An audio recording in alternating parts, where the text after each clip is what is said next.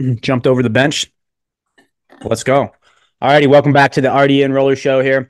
We got a banger of a pod again. Back-to-back pods. Two tournament owners, two Team USA coaches. This is gonna be a great time. But first, send it over to Ant, see how Ant's doing on over on the East Coast. Yeah, so we had a great pod the other day with Tim McManus going over the senior men roster. He did a really good job at explaining everything. So we're back. We're on like back-to-back games here, Yeah. doing another pod with Daryn here. Goodwin coming up here on the podcast. And It's kind of like we're in playoffs at, yeah, State Wars or NARCh. You know what I yeah. mean? We're in playoffs, we're pucks are in deep and we're grinding.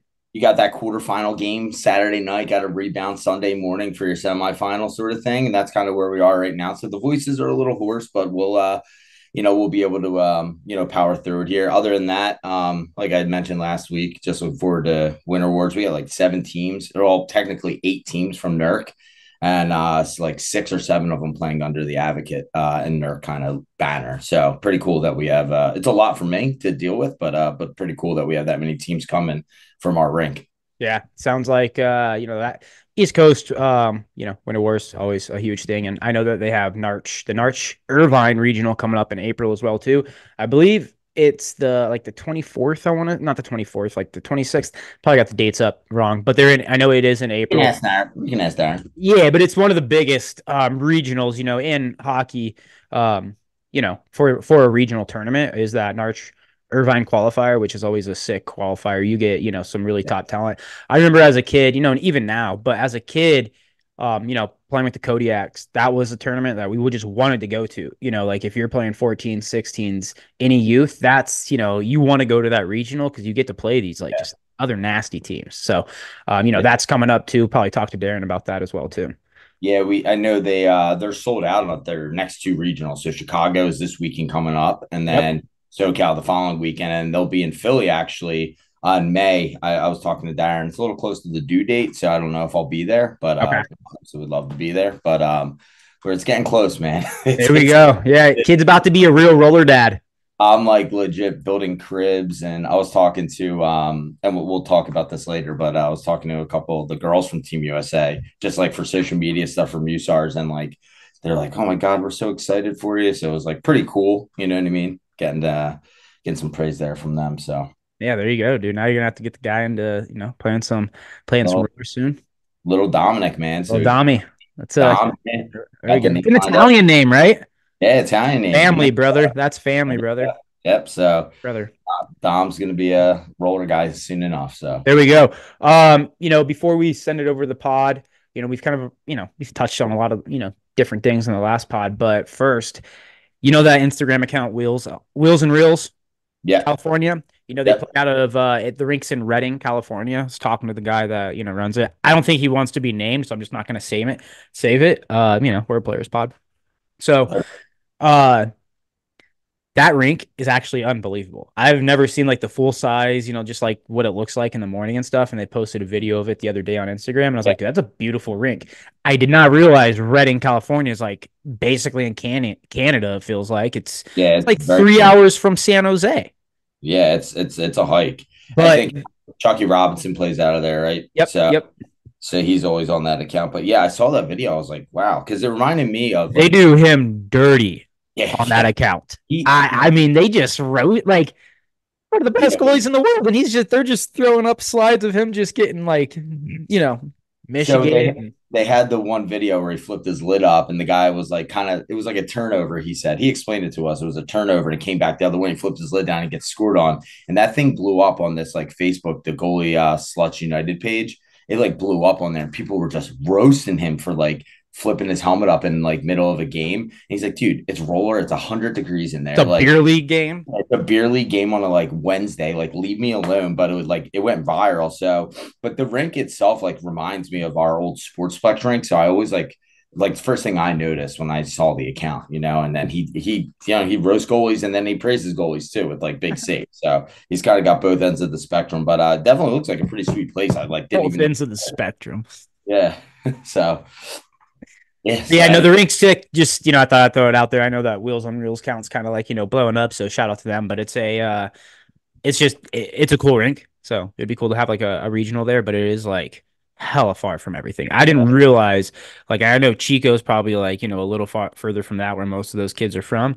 But Jesus, I did not realize that's how far they travel. Like, that's like basically a travel for us to go to California, I feel like. Yeah, So, it's like a hike. I mean, yeah, so that's now California. that is a hike. We got NCRHA Nationals too coming up. That's always, I think it's like the D2, D3 division. That's always the biggest.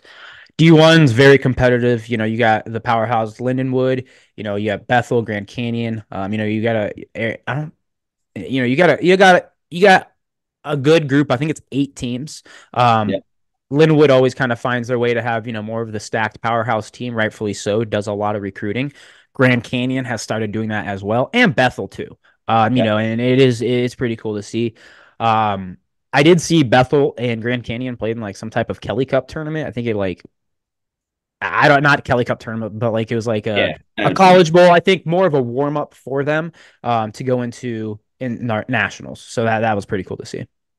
Yeah, I mean, even so I had some like kind of funny thing I ran into too. We have Temple University here is actually playing Colorado. Let's So go Buffs. I know I was actually You know where to find us. he was asking me, he's like, "Are they good? Do you know?" I was like, "I don't know, but I know they got sick unis and their goals got matching pads, so that's always a good start." Yeah, But actually, the CU Buffs team is pretty good. A lot of some of the Fire kids. It depends if one of their that's players, fun. Adam, I think it's Adam Trunk. Depends if he goes. He plays on their ice team. Nasty player. They have a squad when their squad shows up. It just depends who goes. They have a player, Jason Rieger, But disgusting. He's really good. So it just, yeah, you're it's college national. nash, it's college Yeah, nationals, and I think with any type of finals, NARCh finals, Palma Pro, players play a different level. And there's one shout out, this is kind of off topic, but like Ruben Rumbot, a player on our Demon Dogs team and stuff. That dude, Paiha, regular season, great. When it came to playoffs and you're playing another team that plays nationals like he does, that dude took it another level. And I mean like another level. So it's like some players do play to another level when it comes to nationals and some don't. So it is always weird to see that transition of playing local guys. Okay, you feel comfortable to playing people you've never played before and seeing how actual comfortable you are. So it really just depends who shows up with that team, but they are a good squad.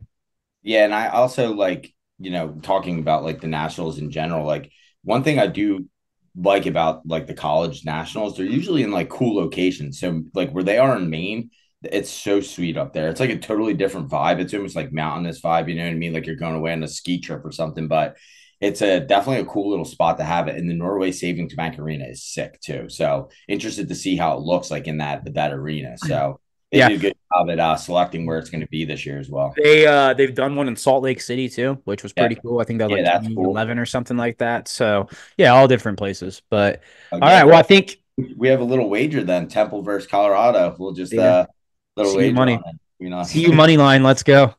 Money line. All right, I'm gonna There tell them you go. Temple.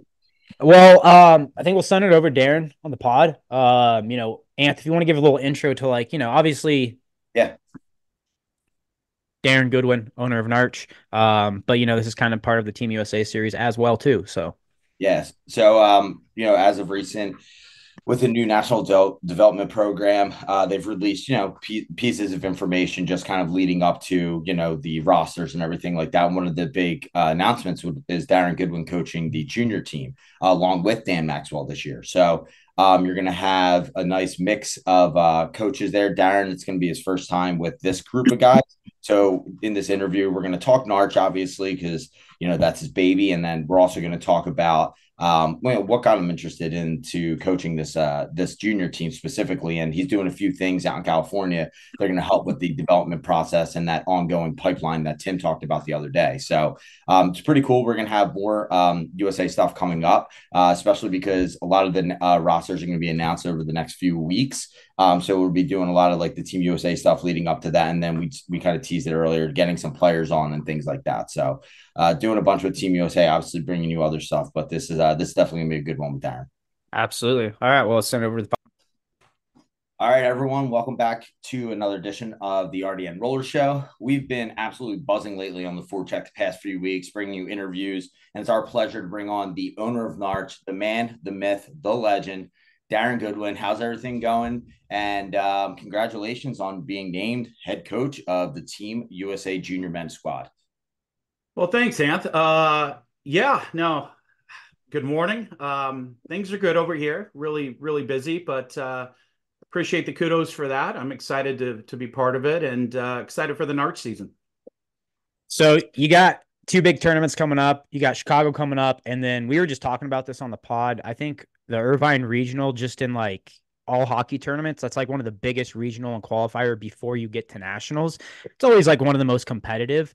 What are like what are you doing, to get, I guess, prepared for this? And like, you have so many teams entered and stuff, like the day to day. You know what's nuts?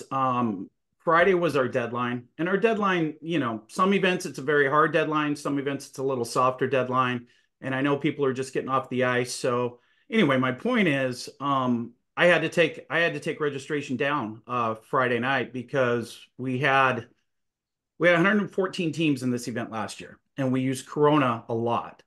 We've got 128 teams in this event coming up, Wow. and I had to actually cancel the junior division and I canceled the 40s because we only like those are divisions that they're going to happen, but people kind of drag their feet. And all the other divisions are so big that I was going over the rink time with Alex. I'm like, dude, this is going to be insane. I don't know how we're going to fit all the games. So it's unfortunate for the teams that might not have been able to get in this, but hopefully they understand it's nothing personal. We just don't have rink time. It's a good problem. Yeah, I mean, when you have 128 teams that are regional, that's like you said, that's a great problem to have. Is there any, for the Irvine regional, any teams coming out of state that normally don't come to this turn to the Irvine regional? Yeah, we've got who's coming from your neck of the woods is Scooby Snacks. There we go. They that's the Out little in Scotland. 18 and under squad, junior squad. Yeah, well they're playing in silver. Okay. Uh, we've got teams, a couple teams from Mexico City coming. Oh, Uh, there we go. we've got a good contingency from Arizona coming with different programs. Outcast being the biggest, but Yuma's coming. NorCal, of course, is coming. A couple Nevada teams. So yeah, I mean, it's right up there in size with Winter Nationals. It's maybe 20, not we had 145 last year at Winter Nationals, 128 the year before. Uh, not quite the diversity with the teams from Canada and everywhere else, but everyone is out of the woodwork in Southern California. Everybody's playing that didn't get shut out. Well, you mentioned something. You're talking about some of these out of state teams. I wanted to kind of ask you more about like the teams internationally too that have been attending NARCh as of recent. Like, what kind of impact has that had on the tournament, and how did you get in contact with those teams? Like, how did that all come about? Uh, Kind of organic, different ways, I would say, depending on the program. I mean, you take like this year will be a little bit different than last year. I think in terms of different programs participating, there'll be even more variety, but we're not going to have those two huge groups from Taiwan come. What a lot of these international teams do is they kind of, and this has happened for a long time. They map it out and they come every other year because it's such an expensive trip to come out, and so that's kind of their thing. Some teams come every year, like Renee with the Desert Rats. He, I don't even know how many teams he'll have. I would say a minimum of 10. And I know that he's going to pick up probably some of Dom's players that was here last year, with kids that want to come or parents that are really motivated to come. That it's just that those same teams aren't coming. We've got Roller Hockey Concepts back from France. They came 2 years ago. They're going to be back. Of course, Dave and Pablo with the Golden Knights Academy. Some of these programs pick up kids from all over the world, and it's different. The U.S. is such a big place, and you go to Europe, and you could travel 3 countries in 2.5 hours. So it's different in that way. Yeah, it was cool at Winter Nats, like seeing all the different representation of different countries there from just players as an individual, right? Like with the Golden Knights Academy, you had girls from Spain, France, everything. So it was cool to see that. And I think it kind of like brings a different vibe to it too, because they're so excited to be there. And like we're roller hockey, like the birth of roller hockey where it blew up. and you can see just how excited they are to be at a NARCh Winter National, which is always we always say it's the kickoff of the roller hockey season. It's like one of the best events of the year by far. So yeah, Well, it's awesome that it's impacted in a positive way. yeah, and I appreciate that, and I agree with you 100%. Just wanted to get back. I don't want to leave a couple countries out that I know are coming.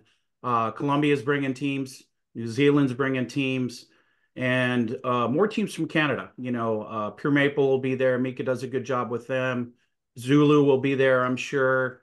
But we've got like some random teams from Saskatchewan coming and Alberta coming, and Cool. Ontario coming. So it's going to be the finals this year is going to be pretty epic in terms of international flavor. Do you ever get nervous about those Canadian teams that come down that, like they play just a more physical game sometimes? Do you ever like when you see them coming, like, who am I going to get like on this team? Because they play a fun game to watch, and they do play physical. But, do you ever worry? I'm not worrying in what sense, like stuff's going to get out of hand. No, just like it's just a great like it's fun to watch. Like I like watching that Pure Maple team because they're a lot more physical than compared to another, like a Black Ice team, and it brings an interesting game to watch, because now these teams are playing two different types of styles. Yeah, they're more run and gun, and Yeah. it's been like this for a long time. And even that, you go back to when we had a lot of finals in Ontario, and so many good young players were growing up. They're all ice guys. They're all ice guys that are very skilled ice guys. So they want to come out, play roller, have fun. So it's just completely run and gun style versus, some of the teams that you mentioned where it's like, all right, let's slow it down, keep possession, play our game. And so it's just, good style, two different styles make good fights, right? So it's interesting in that regard.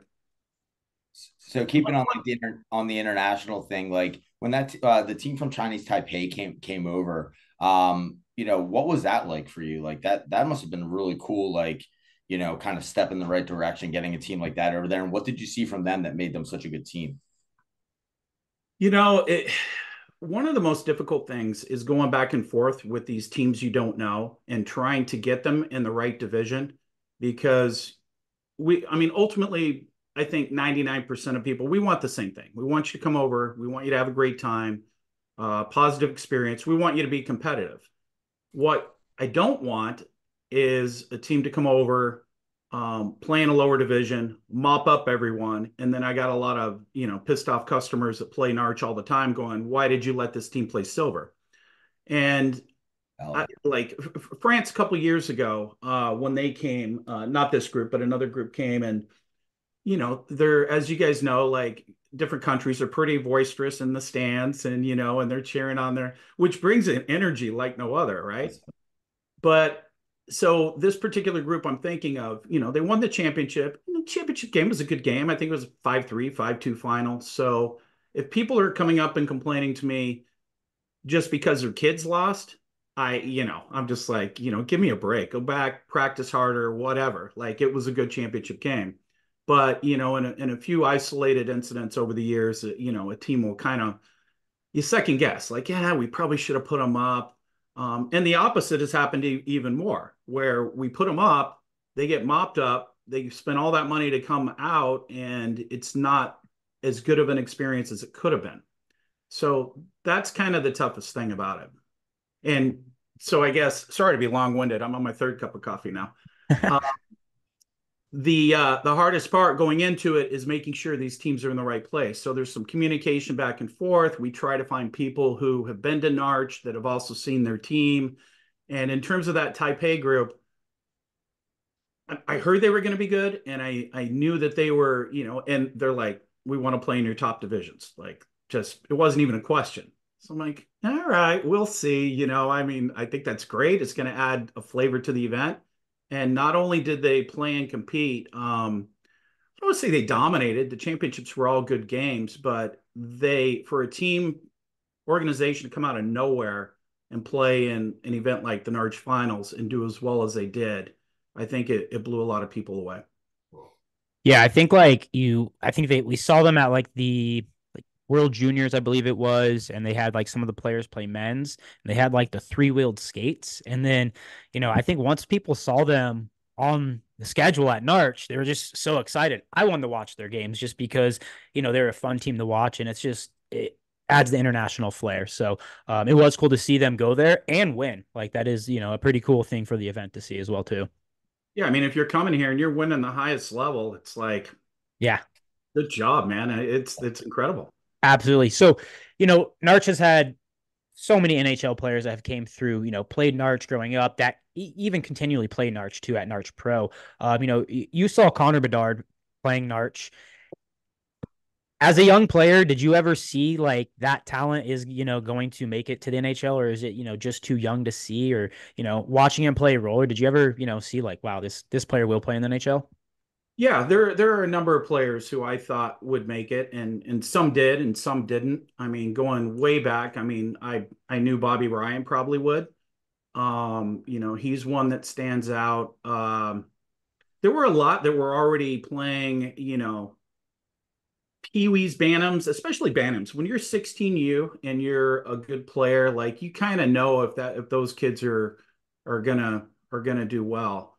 Um, our 16U Platinum Championship a couple years ago, uh, it had multiple NHL players in it. And again, that was in Ontario, so you know that those guys are kind of, they're on the way. But with Connor, like his shot, he like his team was good. They weren't great, but they were good, and they were playing against other teams that had like three or four solid guys. So even with three kids draped on him, trying to stop him, and knowing that he's the guy you got to stop to win the game, he's still scoring a couple unbelievable goals. And he shot like a man when he came over, and he was only 14, 15. So there was some hype around him already. It's like, all right, this kid. And you hate to say somebody's, especially a young guy. It's like, oh, he's definitely going to be this, and he's definitely like. There's so much development that goes on between when you're 14, 15, and 18 or even 21. So I threw it out there when I posted. I'm like, this is going to be a first rounder.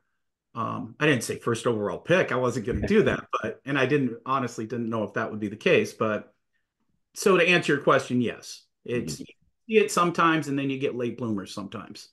There I might even be a couple in that photo behind you. That was yeah, that was do you see that? His background photo? That was from, I guarantee you that was from 2001 at Tico Arena.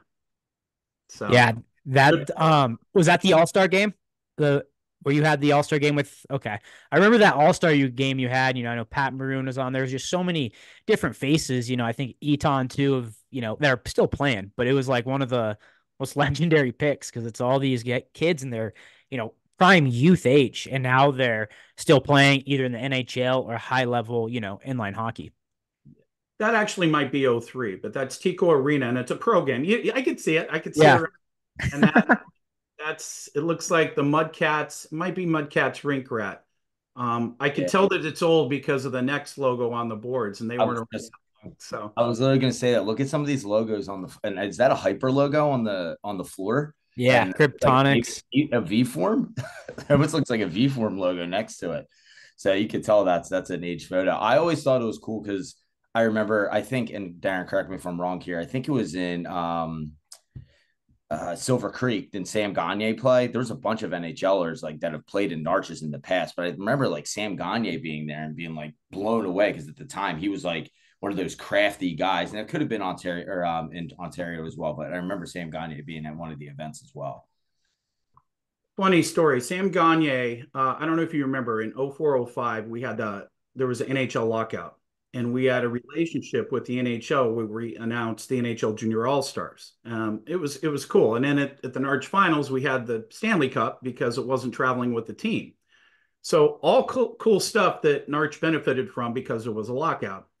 Sam Gagne, I remember taking a photo of him to put him in the magazine in the back room at Joe Dumars Fieldhouse. And I'm sure I could dig up the photo. Like he's got a polo. He looks like a little scrawny guy. And he's not a huge dude anyway, but he's another one. Like, yeah, this kid's gonna dominate. And I think he was 16 in the photo. And if I want to say he was one of the youngest guys to, I know at one point he was the youngest guy in the NHL at 18. Yeah, So and he's still playing. Like he's still playing on the Oilers. It's crazy. That That NHL Junior All Stars thing was so cool because it would come in the magazines as well too. And you got, I think it was like the shirt. I think it was for 2 years, right? We did it about four. Okay. Yeah, we mixed it up. You get a polo one year. They would do like they did a a black kind of like tighter fitted shirt with a NHL Junior All Star logo.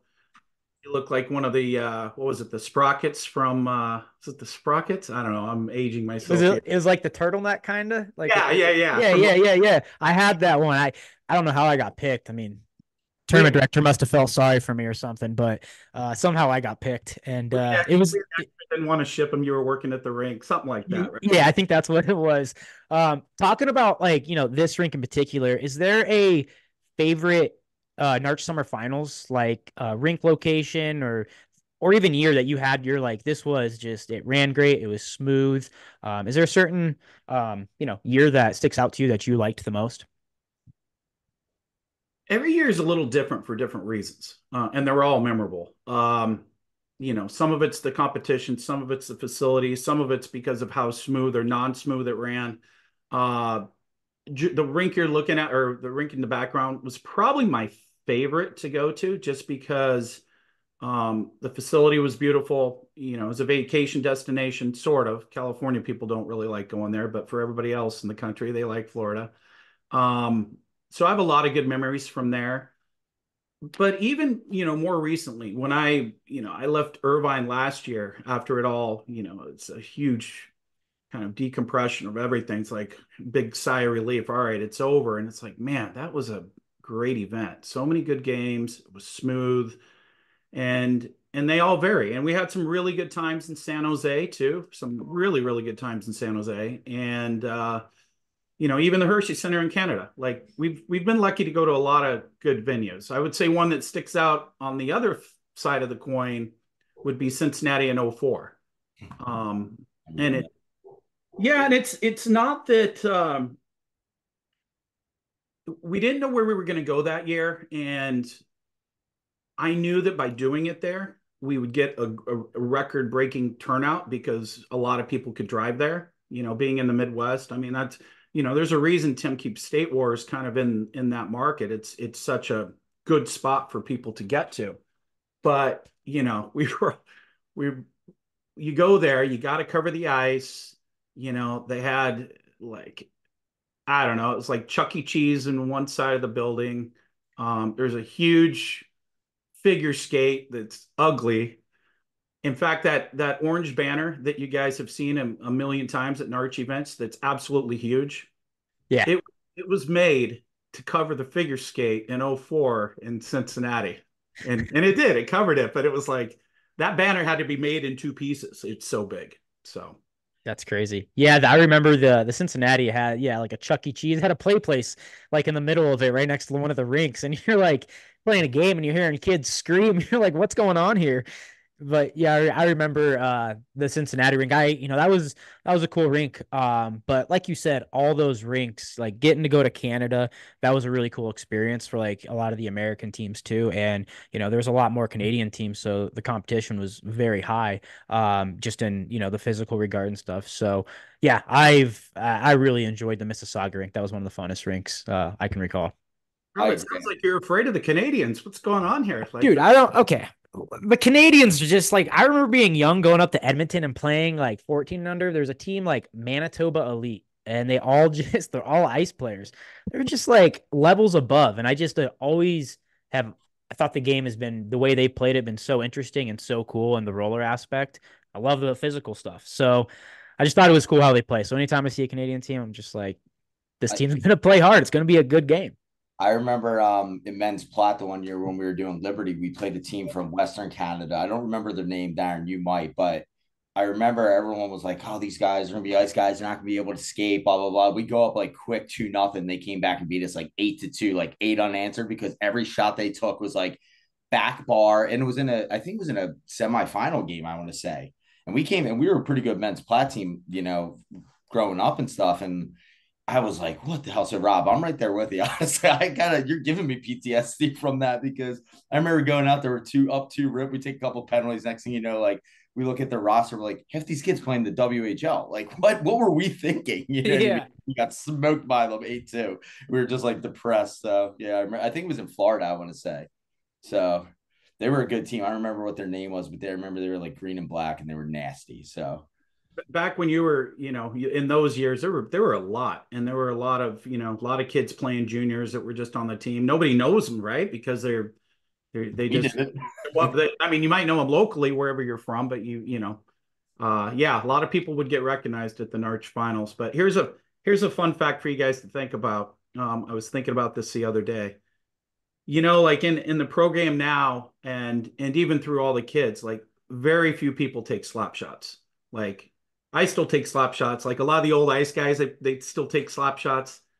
And Canadians take slap shots too. So most of the Americans, there's not that many guys that I notice that take slap shots, and I think it's kind of a unique.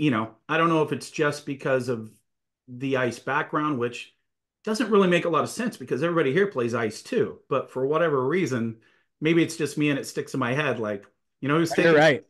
the old guys and the Canadians. That's who's taking slap shots. Yeah, that famous slap shot goal from our Liberty game against Palma. You posted like I feel like once every other year, where my buddy Jeff came down, took that slapper from like half court and it went bar down. So it's definitely something you don't see a lot in roller, especially, right? Like how many times do you see a clapper in roller? Not very often.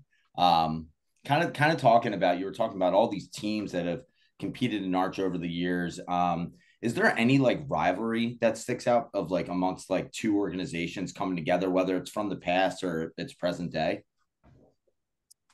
Um, there's a lot of good ones.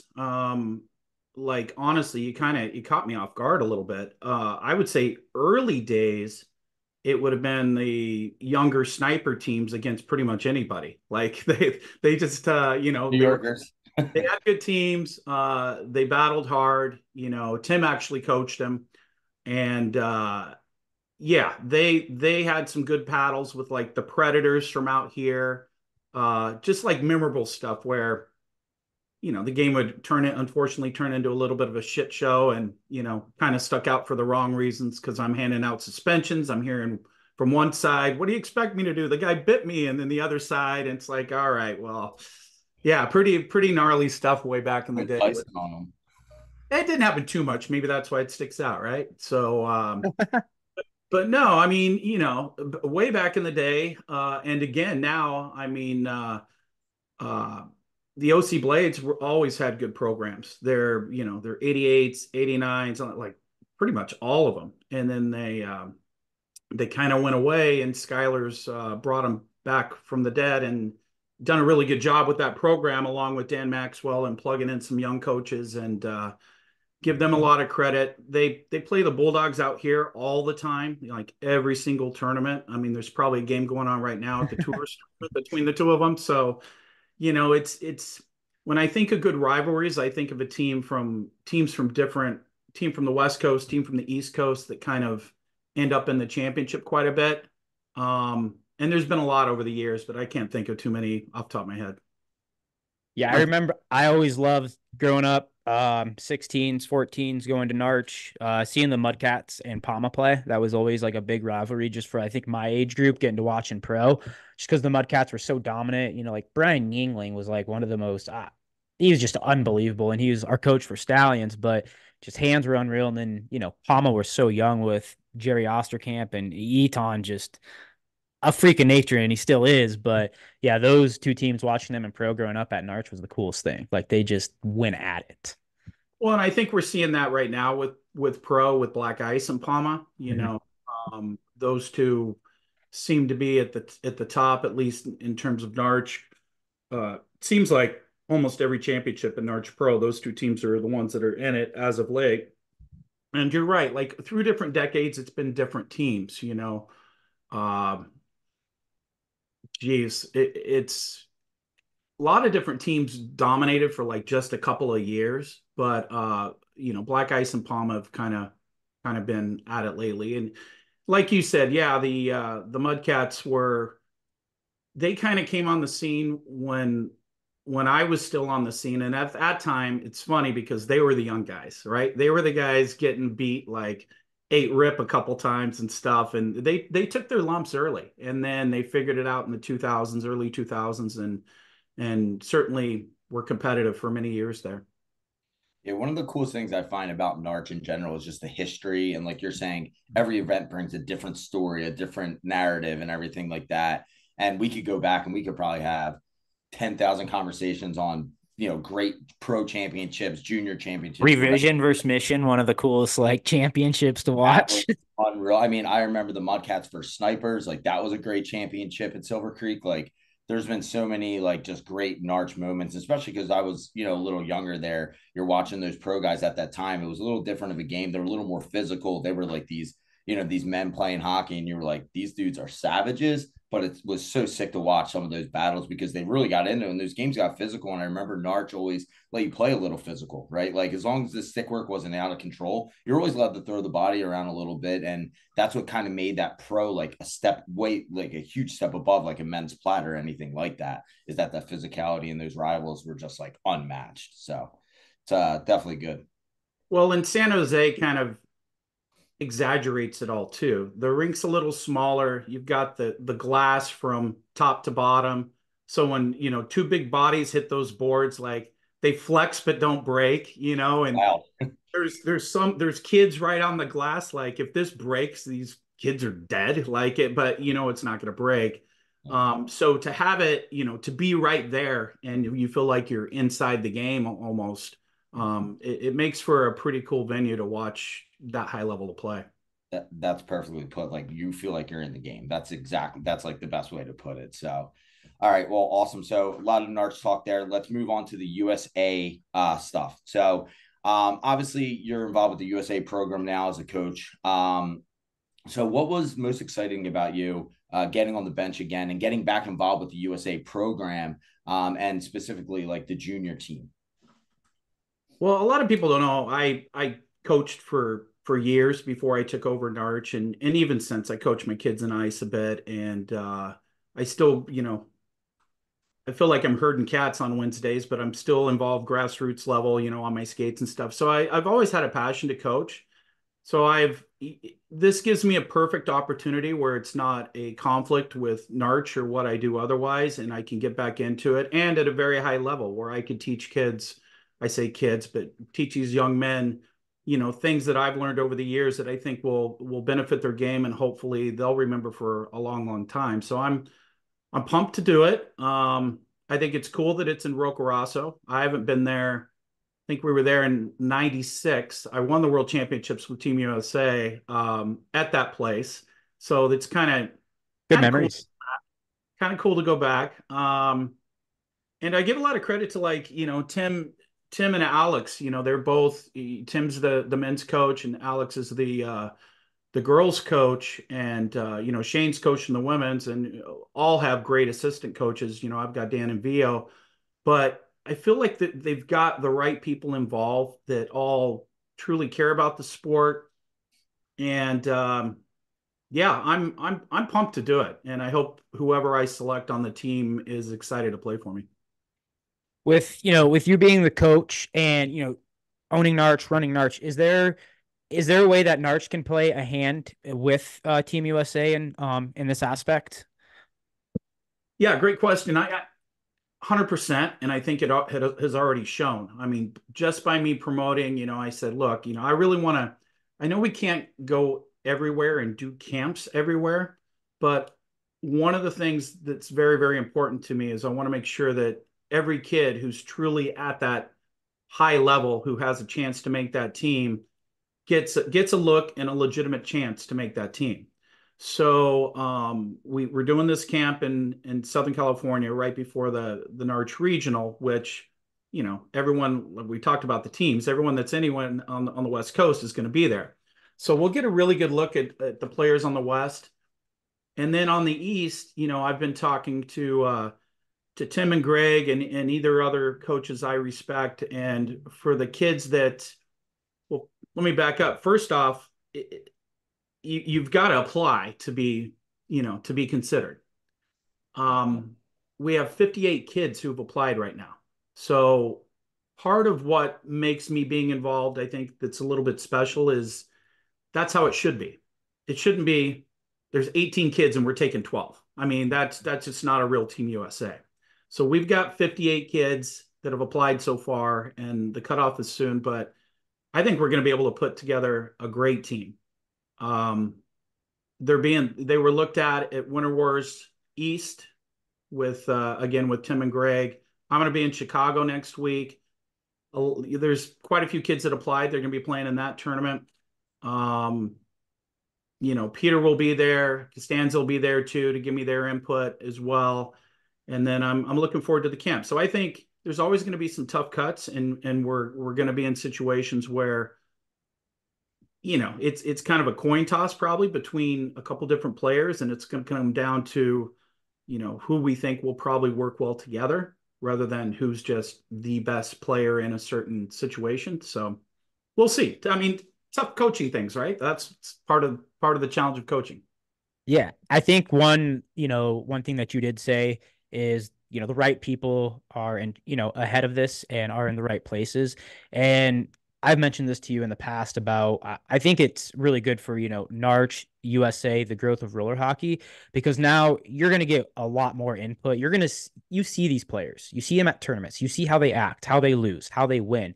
So I feel like kind of might see a little change in demeanor in some of these players when they're playing at these tournaments, because you're not just playing at NARCh now, you're playing under the Team USA banner if you want to make that team. And you kind of have to, every tournament matters now. It's not just, okay, cool, we got swept in regionals. It's like, no, like, you got to show up. That's a great point by you, and I agree 100%. Let's just say hypothetically it comes down to three different players and they're all very close to making the team, and one player sort of has a history of taking bad penalties when he's down and frustrated, and maybe another guy chirps too much at the other team, but they're both great players. And then the third guy is maybe very close to as good or just as good, but he seems to be more of a team guy. Well, it's a no-brainer. We're taking the team guy. So that's a valid point you brought up. And Tim brought it up the other day. Like, you can't have 10 goal scorers on the team or 12 goal scorers, right? You need guys to fill roles. And sometimes that guy who's a good, we'll call it like a glue guy, and still works hard and works his bag off, he's going to be the guy that I know I would want to coach, you would want to coach. And something you mentioned, like with the collaboration of all these great hockey minds coming together, another thing I think you, Tim, Maxwell, everyone bring to the table is professionalism. And I think when you play for your country, you have to have that level of professionalism. You can't be, like you said, chirping another country, right? And things like that. You need to just recognize that you're wearing the Team USA jersey. And I think, from you playing and coaching teams in the past, right? You're bringing this level of professionalism that these junior kids really do need, especially at that age group. I think it's going to be a huge benefit by having you, Dan, and Vio on there. Well, I appreciate that. And I agree with you. Like, I'm pretty no nonsense. And, you got to respect the game, especially with what I do for a living. Like, there's only so much I can do about it at times in a tournament, but there are certain times where I'll see a situation and I'll be like, man, that kid's lucky I'm not coaching him, right? Because it just doesn't stand. He's out there looking like a jackass. So yeah, that's not going to fly with Team USA. You're like you're the torts of roller hockey. I love it. You know what I mean? You're honest and fair. Hopefully I win more than he has been lately. Oh, come on. That's a low blow. So with this junior, you were talking about the ID skate coming up. Is there any like details you can give us about that skate? Like what is going to be at that skate and what can players expect? It's going to be, we'll do a couple drills, but the main thing is scrimmage, and we'll probably move some kids around and see, some different combinations. But, if they're kids in question, a lot of the kids I've seen play before, but, they'll kind of be under a magnifying glass that weekend. And then we get to see them play throughout the tournament as well. So, if it comes down to, we're debating between a few kids, we at least get to see them for 4 or 5, depending if they're playing one division, maybe 8 or 10 more games, right? To see kind of how they do and compare them. But yeah, so it's more of a scrimmage. It should be great. We got a lot of talent. I mean, we've got some kids that are younger that aren't really, they're not trying out for this year's team per se. They're a really good 08 or a couple even 09s, but they want to be put on the radar for those future teams, which I think's a good idea. A little bit twofold. I don't want just a bunch of bodies out there to where we're not getting the best against the best. So I think right now, I think there's about 20 kids, which is a perfect number. And if I'm being completely honest, it could change, but I think there's probably I predict there'll probably be 4 or 5, maybe 6 spots up for grabs at that point. So going into that last weekend, because we select the team right after that weekend, and it's not just my decision. Get input from the assistant coaches, but ultimately it's the committee's decision. And Rob Cherneman's on the committee, Laura's on the committee. They'll both be there watching as well. So it's a collective agreement on who's going to make the team, but I would say we have probably a little more say so than just somebody randomly on the committee. But we'll see. Yeah, it's cool because again, we're talking about all these people that are involved in it. It's so much more organized of a process now, and even being able to organize something like this ID skate for these junior players, even if they're younger, to get in that pipeline and get on your radar, get on the coach's radar, the board's radar is unbelievable. And with all these eyes watching, I mean, is there anything in particular, like if you're talking to a junior player and he's interested, is there anything you're specifically looking for as like a coaching staff? Like you talked about being a good teammate. You talked about, obviously, Tim talked about playing year round and not just showing up and playing rollers. Is there anything else that you would recommend to a junior player coming to this skate or looking to get interested with Team USA?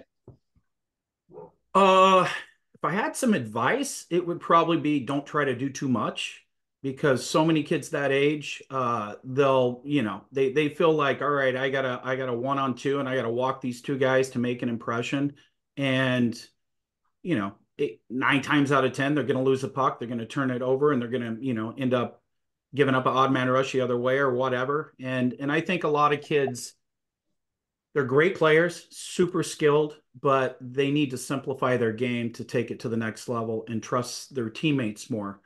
And in a lot of these situations, it's a little bit tough because they might play for a team where they got to be the guy and they got to put the team on their back. And if they're not doing that, their team's not winning.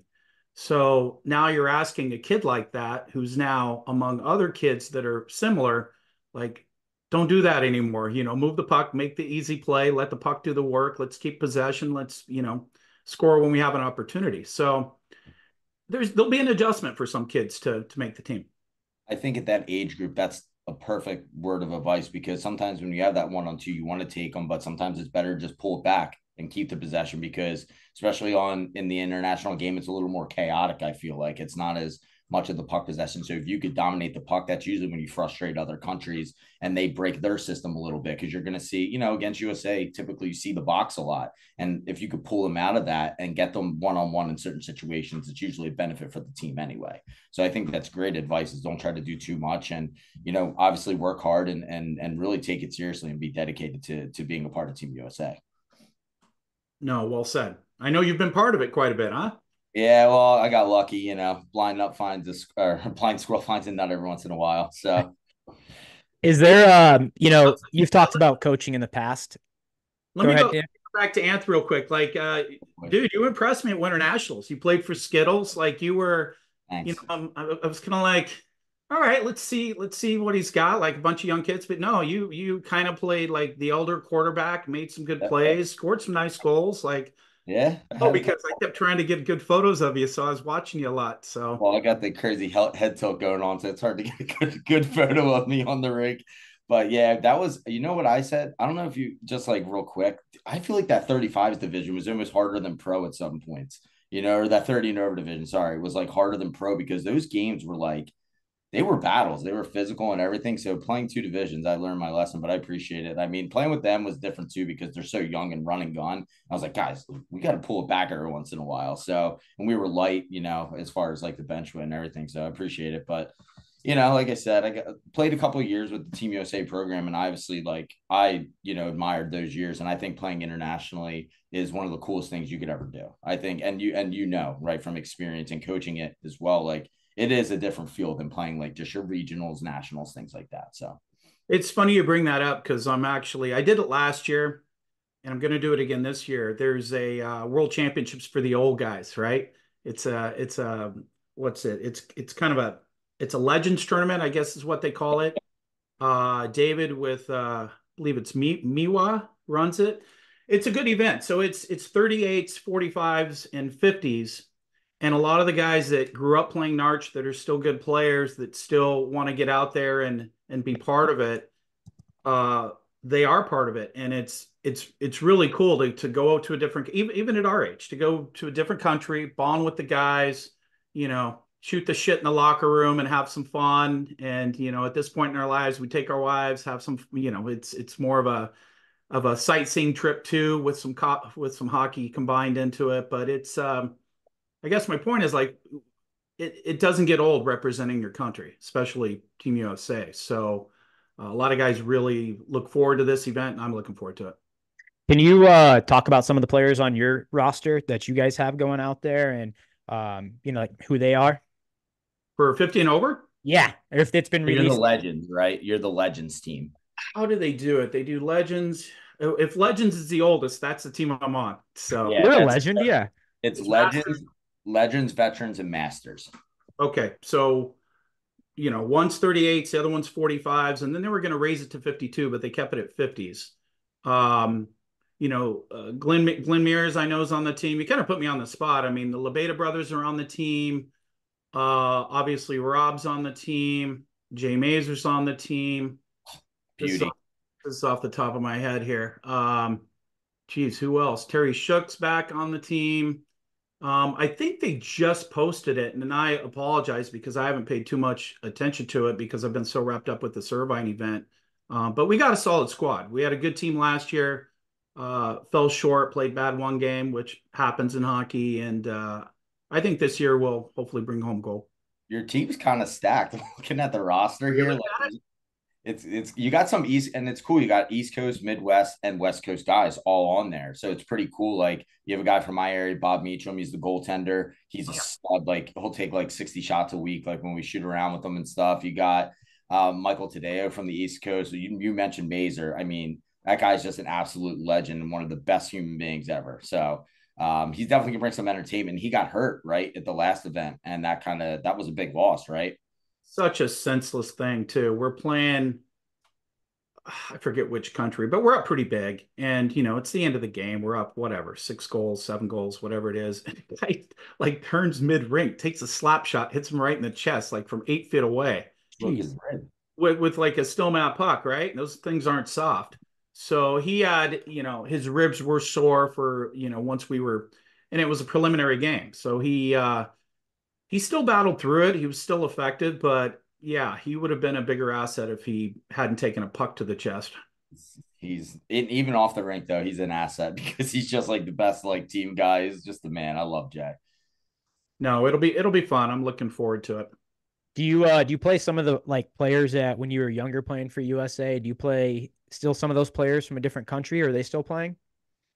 Funny you asked that. I was wondering that going into last year, and next thing I know, I end up at the bar having beers with about 15 people I hadn't seen in 20 some years. That you know you you remember going back that far because I haven't played for Team USA since I think 2000 was my last year. But people came up and remembered me, and yeah, it was cool, like talking about some of the old world championships and stuff. I mean, it's kind of Michael Hunt's a guy that like you could just sit back and watch that guy talk, and it's hilarious. Like he just story after story. But anyway, to your point, yes. For you, go ahead, Anthony. I was gonna say it's such a cool event, and you'd mentioned that it's kind of a destination one too because you're going to Spain this year, and that's a country I've always wanted to travel to. So it's awesome because it's one of those things where I feel like as you get older, you bring the family to something like that too, because then it turns into you don't have many years left. As you get older, right? Playing in events like this, your chances become slimmer and slimmer. So it's cool that you can do something like this still, even at at the 50 plus division, and still go away and compete at the highest level at that age group in a different country like Spain. Like that's so cool. Yeah, and I'll be honest with you, that's a huge attraction. I mean, last year was in Italy, and we flew into Venice, spent time there. Ended up spending some time in Florence. So, the trip for Tanya and I was, I don't want to say it was as important as the hockey, but it was as important as the hockey. Like it was a really good time. So Barcelona, same thing. I've never been to Spain. Looking forward to flying into there, spending a couple days, and then I think the event's in a place called Jaca. Uh, Yaka. which seems like it's in the middle of nowhere, but I'm sure we'll find some cool stuff to do away from the rink, river rafting, stuff like that. So it'll be fun. I know last year at the event you took some photos, took some pretty cool drone shots and stuff. I mean, everyone knows you're unreal on the camera, making videos, taking pictures. Do you have a hard time when you're there, like separating the two? Like, I want to have some fun, play hockey, but I do want to get some cool content for the guys. I didn't intend to do as much as I did last year. It's just with talking to a lot of the guys, like, we'll be back at the hotel and we're having dinner and we're talking old NARCh stories and, games pop up that like, remember this? Remember when that happened? It's like, man, I forgot about a lot of this stuff. And, obviously it makes me realize how important NARCh has been to them in their lives to remember the moments that they're kind of were going over. So it kind of inspired me. It's like, man, these guys like no one's really doing. There are a couple people taking photos and videos, but like they're not going to be able to get access to it like I can give them especially if I'm just shooting them. So kind of the rule I had last year is like, look, if I'm going to be at the rink anyway, I'm going to spend some time shooting these guys because I know they'd appreciate it. So that's what I did, and I may do a little less of it this year. I may do a little bit more. I'm not quite sure. I want to make sure that my wife doesn't feel neglected when we're there either. No, it shows the real passion, like honestly behind it. I think, you're playing, but you're now, like you said, you're taking, pictures for these guys and you're doing it for your own company for NARCh all the time too. But, to go to a different country, and do that, I really think it shows a true passion behind, why you do love the sport, for the players. Well, thank you. I appreciate that. And yeah, I mean, my philosophy with NARCh for a long, long time has been, moments only happen once. And, I really, it's not that I can capture every moment on every rink, but I know from my life and even, the moments I've captured of my kids when they were younger, like it may not mean that much to you the next week or the next year, but to reflect back in 10 years or 20 years and show your kids or talk about a story with an old friend and to have those moments captured, it's important. It's important to me anyway, to try to do as much of that as I possibly can within all the NARCh events. And I used to take some grief, like when a lot of this kind of when people we've always done a lot, like even before social media has become the animal that it has. We had videos and I mean, you guys have seen it. We pull up stuff from 2002 or whatever.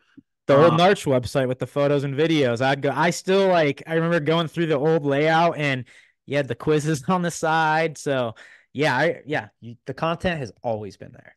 Yeah. So I guess my point is like some parents I used to hear like kind of whispers like that guy doesn't care. He just he takes the camera and he goes to the other end of the rink. He doesn't want to deal with it. It's like no, that's not it. It's just in 10 years you're going to thank me. I just got your kid scoring an overtime game winner instead of having some random conversation with you.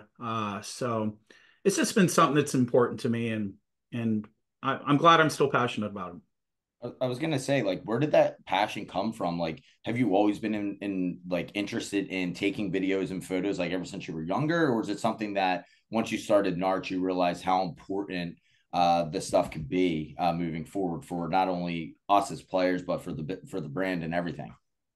Both. I even in junior high, like I was in photography. I was I had photography every semester of junior high. Took photography, then I took advanced photography, and then I was the teacher's assistant for the other two. And so I was like, I mean, we're talking again. Most people on this podcast won't even understand, but like a dark room with emulsion and the smell of it, and real film and developing like. So yeah, I've always had a real passion for photography, and then to be able to kind of apply it to hockey. and what I love has been awesome. So it's combining two things I'm very passionate about. So there's one thing that I kind of like want to bring up, but I also want you kind of more elaborate on too. I know you used to have the NARCh podcast about, I think, was it 2 years ago was the last one or? I honestly don't remember doing any. I think we did one from Atlanta. That might have been our last one. Okay. So, um, yeah, so it was definitely pre-COVID. Yeah, and I remember I think Eton maybe was like the first one, but it was really cool. What I loved about listening to it is just hearing, your thoughts. You have so much knowledge from like what we're talking about from like, the 90s game of NARCh, even the 2000s that a lot of people love to hear and talk about. And we were talking earlier that you're going to be bringing back the NARCh podcast. I am, and I'm really excited about it because to your point, I think you guys have done a really, really good job covering, especially the pro aspect from not just here, but around the world. And kudos for that, because I think you guys do an amazing job. But I think even with what you guys do, you've kind of changed from what you started as. And what I mean by that is you were more localized because that's what you knew best. And as you've grown and got to know people and got to really be more knowledgeable yourselves about what's going on in the world, you've expanded. Um, Funny, I don't know if you remember this, but we did an Arch podcast at Winter Nationals in a restaurant bar lobby at a hotel, Me, you, and Casey Escarcega. and you were on there, and that's when you guys launched Roller Dad. So I had you on the Narch podcast talking about Roller Dad and how it was going to come out. And I think Anth showed up the next day and played in that. That was Winter Nationals at Huntington Beach. And so it's kind of funny how this is reversed now. Like you're now announcing that I'm coming out with a podcast when I did Full that circle. back in the Yeah. day. Full circle. Yeah, exactly. So I think where this is going to be a little bit different. The one we did before it was at events. We would just wing it. It was, dudes talking about what's going on during the tournament. Some funny stories for sure. This one's definitely some more thought put into it. We're going to do some recaps of the tournaments, implement some video aspects of that. So, for example, after I go to Chicago, I'm hoping to get Dan Costanza on afterwards and talk about, kind of some highlights from that event, and then show video to go with whatever it is we're talking about.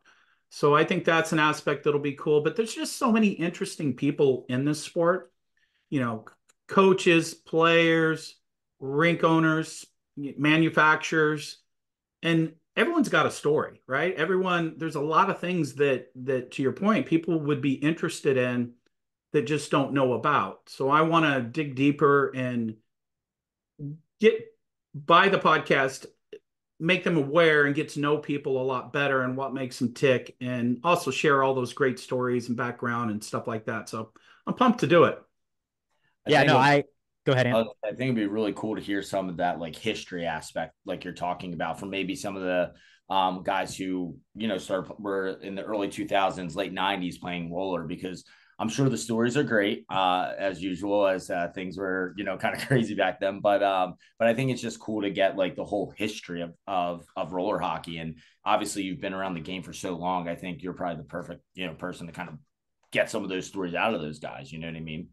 Yeah, for sure. I mean, it's like I said, it's going to be fun. I mean, it's not going to be, it's not going to be an old bird podcast where it's just me and a bunch of guys my age talking about stuff that we did back then. There'll be some of that for sure, Could be but cool. it'll be some new stuff too, and talk about what's going on, today, where we might be going for future events. What I'm thinking, what people are doing in general at the rink. So it'll be cool. I've got some neat things planned that I think you guys will enjoy.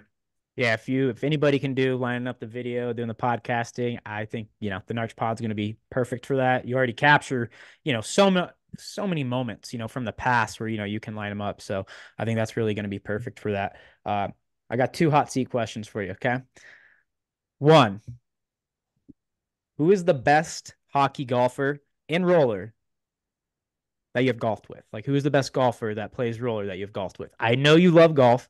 I know you do golf a lot. So who's the one that best that you've played with?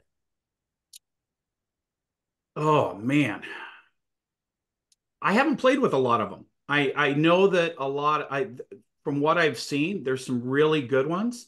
Like Troy Terry, I know is a oh not Troy Terry, Chris Terry. Chris Terry, right? I hear I've seen some stuff he's posted, and I think he's phenomenal. Jesus, I just went brain dead. What's his name? Pete Messina. Pete Messina from lives in Chicago. Illinois. I Yeah, think he just won his club championship. So, yeah, he's not he played for the Mudcats forever back in the day too. yeah, he was Team USA as well. He's a big golfer. I still follow him. Yeah, he's a huge golfer. So I'm sure he's got a stick too because he had a bomb of a shot. So if it translates to golf, he's got to probably rope off the tee. So So those are a couple guys that I would love to play with that I'm sure would absolutely mop me up. But more recently we got a group together and we skated in that Lebeda rink a couple Sundays ago, and we got about 8 guys out to play golf, and I got to play with Brian Watanabe, and Brian's a stick. He doesn't like hit the ball super far. He's a smaller guy, but man, he's just from 170 in, he is just dialed. Like he's got a good short game.